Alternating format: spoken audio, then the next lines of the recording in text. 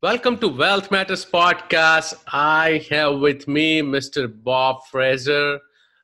He's the founder and principal of Aspen Funds. And Bob has purchased more than 1,000 mortgage notes, earning double-digit annual returns without the risk and volatility of traditional investing options. By purchasing discounted residential real estate notes in the American heartland, they discovered a high-yield, liquid, asset-secured investment that produced consistently superior returns without all the risk. Better yet, they could work with homeowners to help them stay in their home. Everyone wins. Welcome, Bob. It's great to be here with you. Same here. I'm excited to be with someone who came from tech background, and we'll talk about that because I'm from tech background as well and moved into real estate. So I'm looking forward to this discussion. Yeah, me too. So tell my listeners about something which we don't know, like something really interesting about yourself. Well, I'm a pretty boring guy, but how about I have 7 granddaughters and no grandsons? So. Oh, wow. No, that's good. And I love daughters. I got 2 daughters. So, yeah. It's just that we rarely get chance to speak, right? That's good. So, how and when did you start in real estate? How early did I get started in real estate? Yeah, how and when?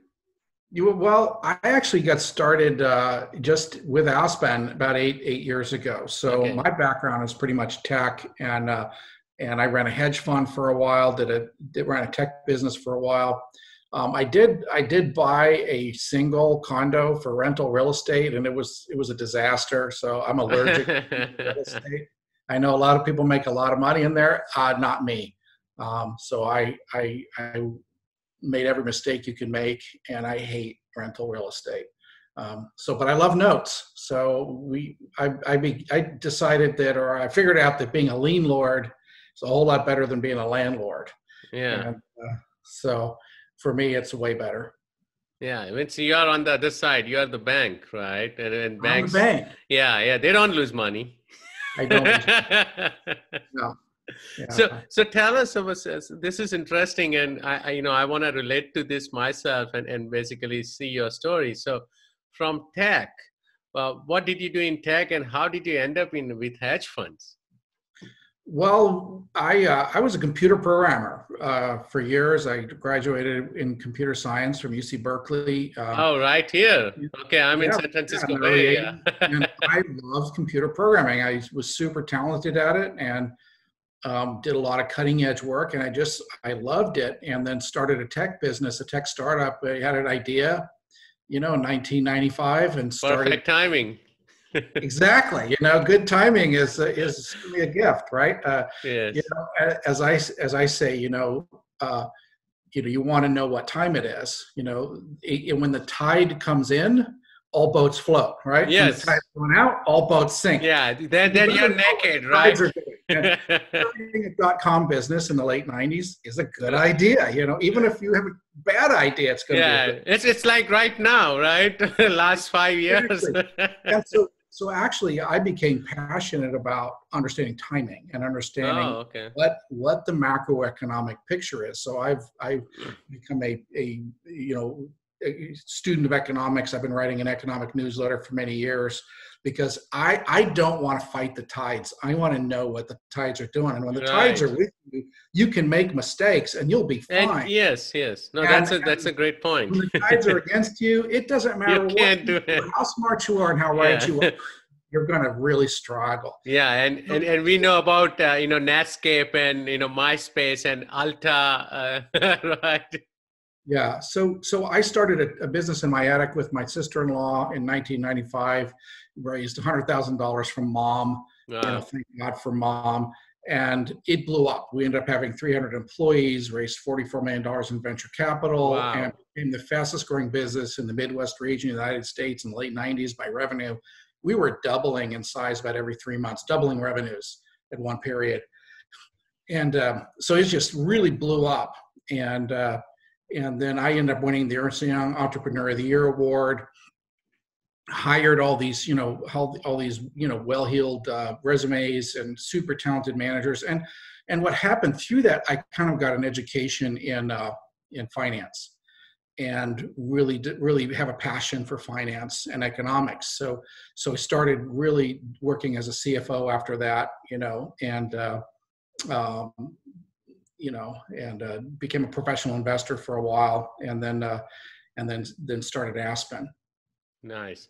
So tell us about your newsletter, the economic newsletter. I would like to subscribe. Yeah, well, we basically do right now. The way we do that is I do a quarterly update, economic update. I've been doing this for I don't know, many years, and we send that to our investor base, but also to we do make it public. And if you're interested, you can go to aspenfunds.us, which is our website, and I believe it's posted there. And we can give it to your listeners in the show notes.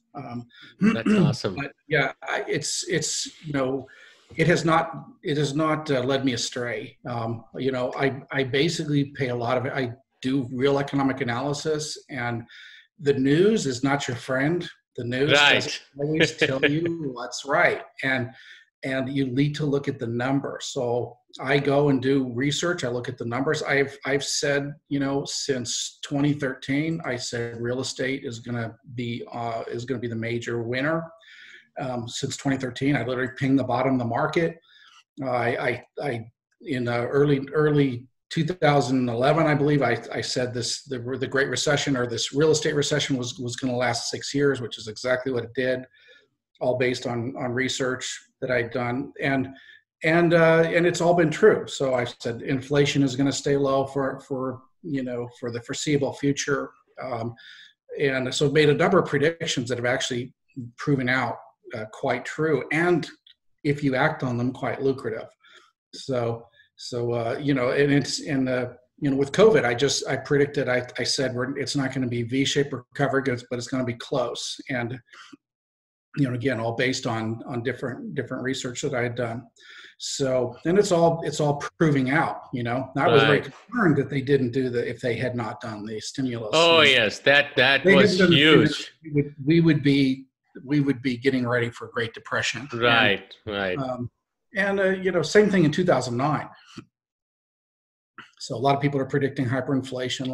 But they're wrong on, So I look at data, and I'm one of those guys, because I'm a computer scientist, right? I don't really care about opinions, including my own. I really care about data and facts, and Got it. So tell us about, you mentioned Lienlord. What is a Lienlord, and how does that work? Because I'm a landlord, right? So, but I do know. So can you explain it to my listeners? I pity you and all those poor landlords who have to answer the calls at midnight, and the plumbing, and find renters and all that. But discover termites. So all that happened to me. But anyhow, a Lienlord, as you pointed out, is the bank. When is the last time you called your bank when your plumbing failed? So being a Lienlord is the bank. So instead of somebody, sending us rent, our borrowers are they're borrowers, they're homeowners who borrow, and they send us monthly mortgage payments. So we get the cash flow, and none of the headaches. So how do you start buying notes, right? Because I'm always, fascinated about it, and there are a lot of ways. You can of course use sites like PaperStack, and there are a lot of other sites too. PaperStack's a great choice. We actually sell notes through PaperStack. So. Oh, okay.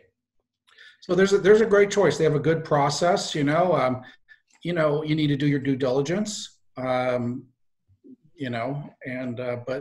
they're very lucrative. So how do you buy in bulk, right? Let's just say if someone wants to really grow, do you work with banks, credit unions? How does that work? What's the process? Almost all these come through different relationships that we have, primarily hedge fund sources. So a lot of we have two strategies, but I'm going to talk about our reperforming fund where we buy performing notes. So these are people that maybe they had trouble a while back, but now they're paying. Maybe they got a loan modification and they're back on track. It's working. They're sending in monthly payments. So these are good notes. This is good paper. And sorry to interrupt. So non-performing are where the borrower is not paying, right? And performing are where they're paying, and reperforming is they had some issues and now they're back on track.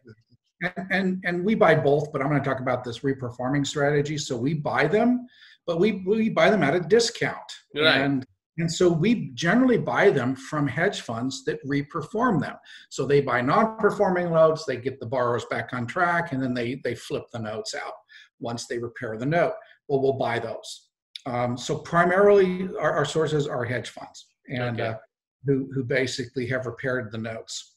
And we get them at a discount. I would rather own a second mortgage than a first mortgage. Again, defies traditional logic. Really? Yeah, because I have been told, of course, took some, note classes from Addy Speed, right? And I have been told that you want to start with only the first mortgage. So why do you prefer second mortgage? I love that because you leave those for me and I can make all the money. So, that's great. That's great. And it just shows there's so many ways to make money, and Addy Speed's not wrong. I mean, there's money to be made there. Right. But I'll tell you why I love seconds. Okay, so let's say there's a $300,000 house, and it has $100,000 first lien, paying 3%. Right. Okay, and it has a $100,000 second lien that's paying 8%. Right, always it's higher, right? Okay, so it's always higher. Well, and in a lot of cases, more than double. Right. Okay, and so if I were to buy that $100,000 first lien, I would probably have to pay $100,000 for it, or really close. Oh, right. And my yields would be 3, 4. Maybe if I could discount, my yields would be 4. Okay. And if I foreclose, if that something happened, I would get 100% of my capital back, fine, but I make no yield. Now, if I bought a second, well, believe it or not, that second mortgage is going to sell. I could buy that $100,000 second mortgage for, let's say, $60,000. Okay. And sorry to interrupt again. So that the coupon rate is 8. I'm actually making 13%. Oh, I see. So I get a yield. Okay, but that's not even the best part. Okay. Not even the best part is getting these great yields. You want into the best part of having a second? Of course. Okay, it's when he sells or refinances that house. Oh, so really? A new loan. Both those liens are paid off, right? Yes. And I get $100,000 to pay off my loan, but I only paid $60,000 for it, so I make a $40,000 profit. Yeah, the huge lump sum. Yes. I want to do a deal with you, Alpesh. You buy all the firsts and leave all the seconds. Okay, and so you can earn your 4%, 3%, and I will earn my 14 plus a kicker. So, but what happens? And again, this is what I have heard, right? If that person forecloses, right? Most of the time you end up foregoing the second lien. That's what I've heard. This first lien gets the precedence. Okay. Well, who forecloses? Okay. So you're saying, let's say, here's the scenario I believe you're painting. So the borrower stops paying both notes. Mm-hmm. Is that the scenario? Yep. Okay. So the first mortgage forecloses. Right. All right. Well, so that home sells at a discount for $220,000, and I sit back and collect. The first loan is going to get first money out, second lien gets a second money out, and then the homeowner is going to get whatever less. And in that case, I would do absolutely nothing, and I would collect my $100,000 payoff. Right. But okay, let's say it's already underwater. Let's say it's another scenario. Let's say he stops paying. Well, then I would initiate foreclosure before the first. So, and foreclosure is a legal collection action. Right. And at that point, now I basically would, I control that real estate. I can do a lot of things. In fact, one of the things that people aren't even aware of, in most states, I have reinstatement rights. I can, on the first mortgage, so I can actually write a check every month to the first mortgage. So after I foreclose, I keep that senior loan in place, even though that borrower is no longer in the house. Wow. The borrower still owes the money, but he's not paying the money. I'm paying the money. So and I'm on title. It's bizarre, okay? But I've done it. It's like subject to or something. Where in this case, just the borrower hasn't signed over. Financing. So I did this in Los Angeles with an $800,000 house and had the senior mortgage in place while we basically rehab the property, and I'm paying a monthly payment to a borrower or to a lender that I do not know. And what do they care? The check is coming in. Yeah. And then I flipped that thing out and made a bundle of money, and it cost me nothing, but really, So worst case scenario, or with the truth is, with a foreclosure, you can do a lot of things. So as a second, I would control the short sale. So you can go find a buyer, a wholesaler if you like. You can let it go at auction. You can take control of the property and rehab it yourself. You can do a short sale. There's a whole lot of things you can do. So now it becomes a real estate play. But generally, being a Lienlord is not a real estate play. Okay, I think in my current performing portfolio, I have about 500 loans right now, 500 notes, and I think I've taken possession of a property once. So it's not that common. So yeah, it's rare. I've had I think I have maybe half a dozen non-performing notes, half a dozen in there that and I choose. I can foreclose. I can take possession of the property and let it go at auction. There's a lot of things you can do, but generally getting wiped doesn't happen that often.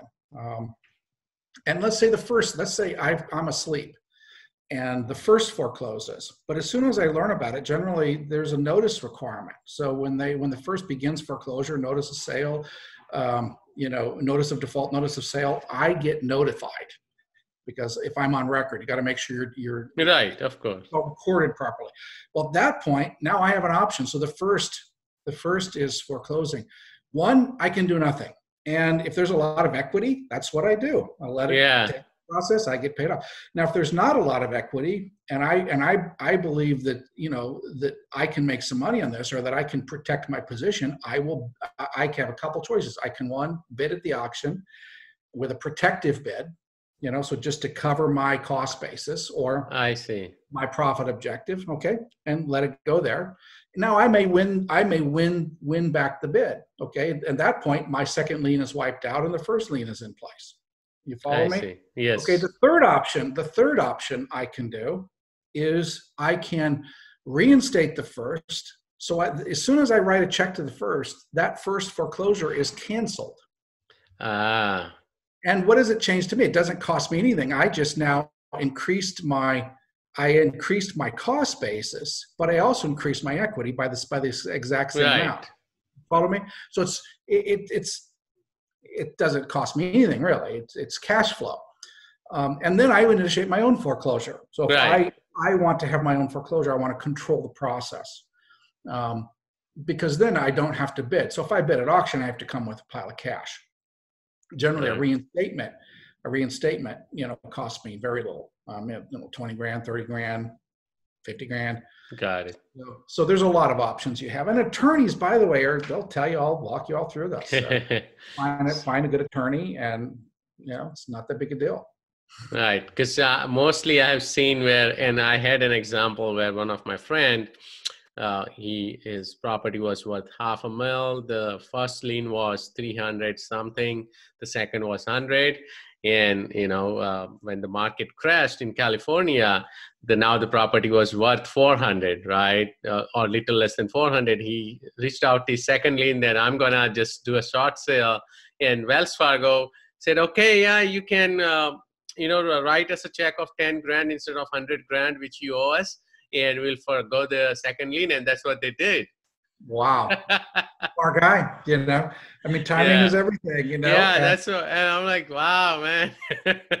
Yeah, we bought a bunch of second mortgages, and the guy says, I was offered, 10, this previous lender offered me $5,000 to wipe out this lien, and now you're telling me I should pay 50. I'm like, well, you should have taken it. Right. those are big banks, they don't want to go through all and the process, right? They don't. They don't. So yeah, I mean, that's just being financially savvy. You can definitely make sure you win. And know what your options are at least. So are you buying notes right now? And like which markets do you prefer? Where? Every market. Every market. Yeah. So you do not focus on certain states, because I've heard that the laws are different in like New York, California, some of the states. There's no such thing as a bad loan. There's only a bad price. Okay. So I buy all over the United States. Okay. But we do price things differently. So a New York loan, we discount it because it's got a 3 to 4 year foreclosure process and extremely difficult lender laws. And right now with the COVID, there's a lot of COVID delays. The courts are now forbearance. Yeah, there's a lot. Delays everything. Yeah. And so we pay a lot of attention to that, and it just changes the price we're willing to pay for the note. I see. So it depends by the state, right? When the price. Absolutely. And we look for a good note. We want to see a good borrower, but basically we treat them like hard money loans. So we look primarily at the property. We look at the asset and the encumbrances, and make a decision: is that the loan we want to own? And then against the price, the yield, and the long-term payoff, the discount. So it's purely a numbers game. Right. Yeah, and numbers don't lie. So one more question regarding your investment criteria. Like when you're looking at the note, do you look at the UPB, unpaid balance? Is there a criteria, the broker price opinion, BPO? Is there a criteria? Absolutely. We look at everything. Yeah, it's a little bit more complicated than buying real estate. Okay. Oh, yes. Okay, because I have to do everything you would do for real estate underwriting. Okay, you've got to get the broker price opinion. You need to look at the property, the market, and make sure this is if I end up getting this property as a property I can do something with or not. Number one, but then you add to that, I need to have understanding of the state. Is it a judicial or a non-judicial state? Changes the time frames dramatically, foreclosure time frames, and what is the foreclosure costs? But all that's public. You can get all that information. But now if you're buying a second, you need to understand the first lien. Super important. Really? Okay. Is this what's the condition of the senior lien, and what's the balance? So if someone had a modification, you can think they have a $100,000 loan when they actually have a $200,000 loan. Okay, so it makes a big difference. What's ahead of you? So you need to understand the senior loan, and so we're experts at doing that. Figuring out what's the condition of the senior loan, and then the final thing is the borrower. Are they likely to pay? So can you talk about one of your best deals so far? Sure. Well, let me see. We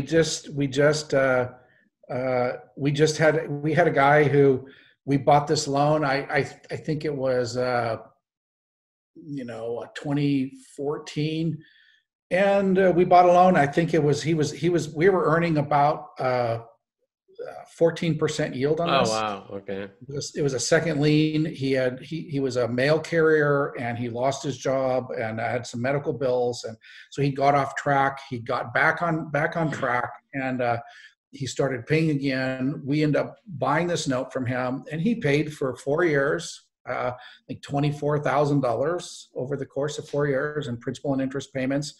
And then he had, after 4 years, had gotten enough of his financial life back on track. His credit score was good. He refinanced and paid us off, and we made another $25,000 on I believe it was the note was $30,000 note. Oh wow! Okay. We paid $30,000 for it, so we did very well on that. And he wrote us this great letter and said, "Thank you very much for taking care of me, and not kicking me out of my house, and we're just, everybody wins. We're happy. He's happy." That's awesome. What was your worst deal, and what did you learn from it? Well, my worst deal. Okay, I bought a loan in it was in Mississippi, and didn't understand that it's called the rocket docket state. You can actually foreclose, and I believe it's something like 60 days to Oh, foreclose, wow. Okay. and there's no noticing requirements. So Fast. literally the first, so we were getting paid. So the lady had the second mortgage on ACH, and we Oh, had no idea something was wrong. And wow. we were getting paid. All of a sudden, the payment stopped. We figured out the first foreclosed.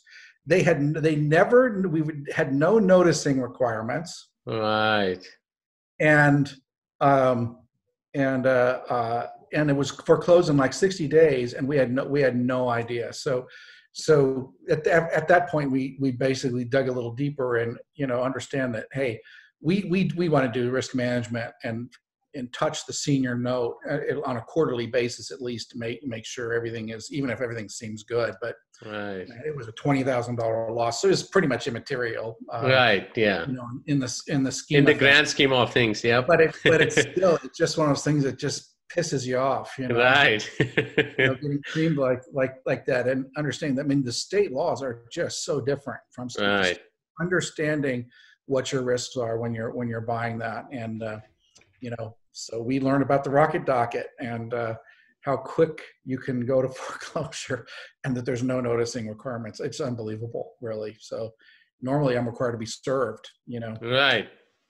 That's interesting. So last question before we take a quick break. Do you only focus on single family notes, or is it all over? We love single family. Okay. It's part of my investment thesis. Right now you're seeing massive cap rate compression on pretty much every asset class, but not single family. If you look at single family, because of the real estate crash, 2006 to 2013 crash, housing prices are massively underpriced. And I can give you that whole thesis another time, but why single family homes are massively underpriced, and it's not true of pretty much every other real estate class. Okay, I see. So we definitely favor single family. But do you think that single family houses are still underpriced in coastal markets like New York, San Francisco? Because it's been crazy here. No. I think there's some markets where I would say that's not. And they got to correct at some point because it's just unaffordable for common people. Yeah, well, but so is Tokyo, and so is right, London, and density and urbanization is a relentless trend, and it's going to continue. But here's some of the things I look at. I mean, there's been almost no new single family construction, since 2006.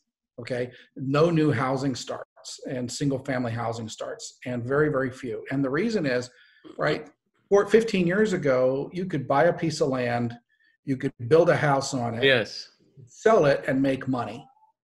Today, you can't do that. You can't do that. Why not? Inflation.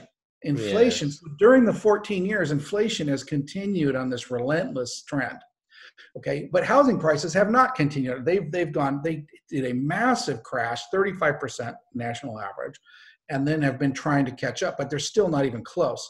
So basically, housing prices have not kept up with inflation. And the reason I know that is because if I bought a piece of land today, I built a house, I would sell it, I would lose money. Okay, because the cost has gone up, lumber, labor. Oh, lumber's gone up like crazy in the last 6 months, even more than doubled. And so there's the problem. So you've got no new supply, right? Prices are controlled by supply and demand. Yep. There's virtually no supply.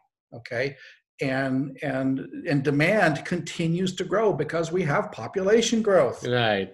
So you've got demand increasing, supply decreasing. You have what we have now, massive housing shortages, and bidding wars, add a few other fundamentals, and one of our favorites is, price to rent ratios. Mm-hmm. And in the Midwest region right now, I can, I can buy a house. The principal and interest payment is half equivalent rent I can rent that place for. Half. Yeah, that's crazy. Like it's other way around here in my part of the world. That's Double. Another sign that it is underpriced. So there's a lot of underpriced markets now. There are overpriced markets, and where the rents are half of principal and interest payment, and those I would not be buying it. Yeah, so based on a lot of valuation metrics, we're very bullish on the housing price. Add to the fact that you have record low mortgage rates, and what's more, they're going to continue low, because the reason they're low is because the Federal Reserve is buying mortgages. Yeah, okay, and then they don't have choice. They don't have, and guess what? Next tick up, they're going to buy more. Yeah. And the next tick up after that, guess what they're going to do? They're going to buy more. Mortgage rates are low. And print money. and number four, you think about the negative interest rates happening in Europe, in Asia, so if you run a pension fund and you have $1 billion or €1 billion sitting there, and you're paying a bank, $10 million a year to store that, what That's are you unheard of. What are you going to do? Well, you're going to do anything but that. Yeah, you got to invest wherever. You are going to take that money. You're going to buy a currency swap. Yeah. And you're going to invest in the U.S. stock market, or in some stock market. Yes. You're going to invest in U.S. real estate. That is creating a massive liquidity wave across the planet. That's a great point. Yes. So I've told everybody. I said, back up the truck and buy assets. Right. All assets. Which assets? All assets. Everything. Every asset is going up. And, all the latest stimulus packages, all that liquidity is going into. Oh, yes. And, so in the past, easy money policies have produced high inflation, and that's why they end up, raising interest rates to cool the market down. Today, and if you look what happened, they printed $3.7 trillion in money in 2008, 9, 10 timeframe, the Federal Reserve did, and purchased notes, and it did not cause hyperinflation. Okay, but it did actually cause inflation, but not consumer price inflation. Let's divide inflation into two pieces: consumer price inflation and asset price inflation. Yes. And guess what? It didn't cause consumer price inflation, and it will not anymore as well. No. But it did cause asset price inflation, which is called homes and stock market going up. We like asset price inflation. Right. Yeah, and that's another great point, because as consumers, and when people talk about inflation, they always look at CPI, right? Consumer price, and they don't look at asset price inflation. Right. And I keep telling them that is inflation. You just don't want to see it. It's good. It's inflation that everybody loves, and let's have more of it. And unfortunately, people say, why are the rich becoming richer and the poor becoming poor? Well, it's really simple. It's because of asset price inflation. The rich people own assets, and the poor people don't. They are buying assets. Yeah, that's the issue. And guess what? The policies today are going to continue that trend. Yes. Why aren't we seeing this go into consumer price inflation? Well, here's the big three: wages, energy, and food that drive consumer prices. Wages, energy, and food. Are wages going to go up dramatically? Well, no. Why? Globalization, automation, right? Energy prices. Are energy prices going up dramatically? No. Why not? Well, one, conservation is working. If you look at consumption is nearly flatlined in the Western world, believe it or not, and energy, oil prices, and production is record breaking. Do you know who the largest oil producer in the world is today? Who? Saudi Arabia? Yeah. U.S. is the United States, the world's largest. Yeah, it's not even, it doesn't need to even import. Fracking. So Alpesh, what happens when Saudi Arabia starts fracking? What happens when Saudi Arabia? We've seen the end of $100 oil. We will never ever see it again in our lifetimes. And food, we have the same thing. We have, the production per hectare of food is at an all-time high, and it continues because of biotechnology advances. Bottom line is we have systemic deflationary pressures in all of consumer prices, except the housing component of CPI, and that's tied to rents, which are capped. So it's very limited. CPI is just going to be tame for a while. And bottom line is, with CPI tame, they're free to keep rates at the floor. Yep. Yep. And so get ready, party on, and back up the truck and buy assets.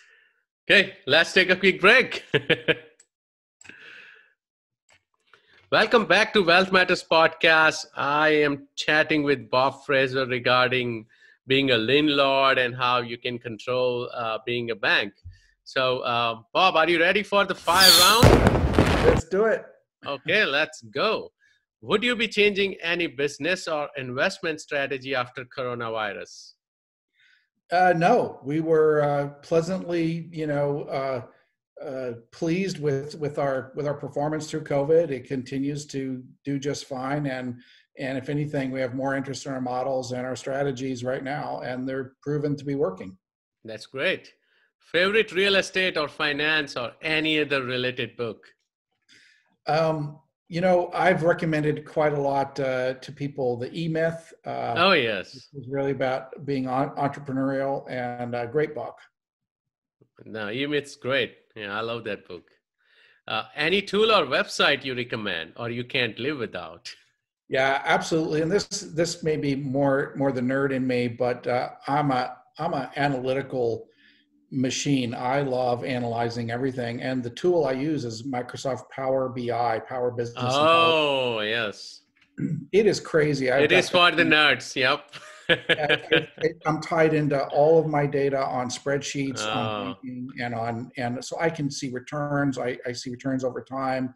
I know legal costs by property. I know how much each different source is making us. So I just run analytics like crazy. So all the KPIs.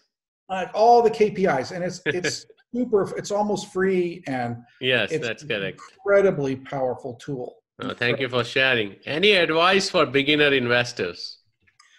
Yeah, do your homework. It's better to find someone who has gone before you in this, and so you don't make the mistakes that other people make, because there's a lot of pitfalls. Right. And how do you give back? Well, I do have a little group in my home. We meet once a month of entrepreneurs and reformers who want to change business practices for the better, and so we meet once a month with young entrepreneurs, and it's a lot of fun. That's awesome. Thank you so much, Bob. I had fun chatting with you. How can my listeners reach out to you? Aspen Funds, FUNDS .US, aspenfunds.us. Okay, I'll put that in the show note. Thank you, Bob. Take care. All right, pleasure to be with you. Have a good one. You too.